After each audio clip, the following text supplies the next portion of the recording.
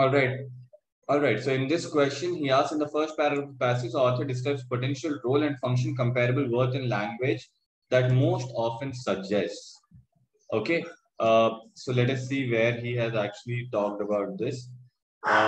He said that potential role and function of comparable worth in language.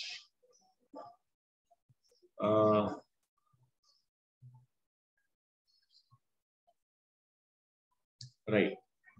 So he's talking about the worth of potential role of comparable of the function of comparable worth in language. Where did he talk about language at all over here? Let's have a small look at it. Just give me one moment, guys. Okay. So this is about the inequality becoming and indeed struggles for comparable worth may launch the equity. Okay, right. So this is, are they talking about artistic endeavors? No. Are they talking about business transactions? No. Criminal investigations? Not really. Because they're talking about how this is a major component of gender inequality in the US. Okay, and this kind of a thing, although the comparable worth radicals have been reluctant to fight for it. Okay, this can also bring some kind of a theoretical political impact.